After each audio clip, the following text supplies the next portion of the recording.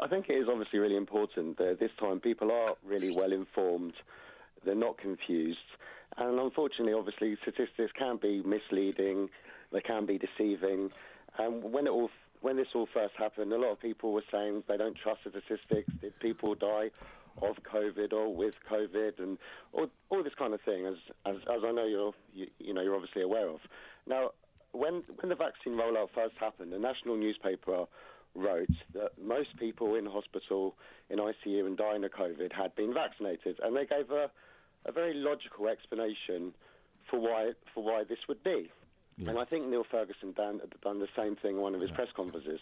Now, what people are saying and what your guest said is that the hospitals are being clogged up with unvaccinated people, and it's a pandemic of the unvaccinated. So, well, I looked into this, and I think it's quite interesting. Now, if someone had just received their second jab, say 10, 11 days ago, and they go to hospital and then they die, would you consider them to be vaccinated or unvaccinated? They're vaccinated. You can still die. You can still get COVID and die if you're vaccinated. According to the statistics, they would go down as being unvaccinated, because according to the government statistics, unless you've had both vaccines and following after 14 days of your second vaccine... OK, all right, David, I've had enough, really, because obviously you are more informed than we are. So why don't you just tell us right at the end of this exactly what you think? Don't beat around the bush. Then we can get on with something else. When you come to examples like this, it doesn't seem like it's being very... Examples like what?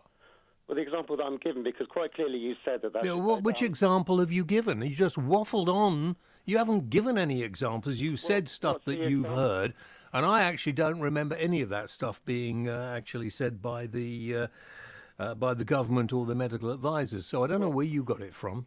I'm asking you, as a person, as the three of us talking together, what do we... Don't you patronise me. I'm really not in the mood for it tonight, so be very careful. What do we consider someone to be vaccinated to be? Now, I would say if someone's had one jab, that we could put them down as someone that's been vaccinated.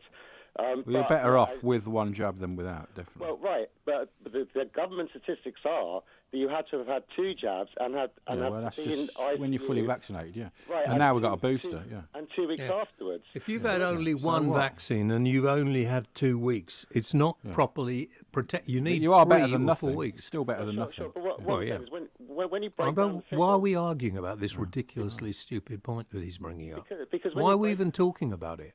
Because when you where were you medically trained? I'm talking about the statistics that are available online from... Yeah, but even you can make out of statistics whatever you want. Even if most people in intensive care are vaccinated, it's a very small proportion of vaccinated. Yet the people who are unvaccinated, a very large proportion of them will get ill. Well, this is the point, is that the people that have had no vaccine whatsoever are the minority of the deaths. Yeah, well, that would be right, because 90% of people have had vaccines. Well, exactly, so. I agree with you, but it's misleading. Well, no, you're being misleading, because what I just said is true. Like, if you're unvaccinated, you're much more likely as a percentage of the unvaccinated. Let me ask a question before I actually get so angry I start swearing. You just can't understand it, Dave. No, he's thick. But let me ask you this question. Of all the things in the world for you to get upset about, because nobody at the moment is making you have the vaccine, at this particular moment, why is this something that is causing you problems?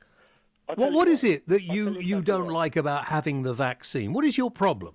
Because I think that people should be informed. They shouldn't be confused. And when shut up! If you're confused, that's your problem, not mine. Why you would be confused when all the information is given to you, but then you want to go and find holes in it, and then you want to criticise what you're being told by the medical profession because you think you flipping know better. No. What is wrong with you? You were confused. Ash was confused, and most people would be confused. Goodbye. Goodbye. Dear oh dear. What is the... We can't reason with them, that's the thing. We've got to take a break.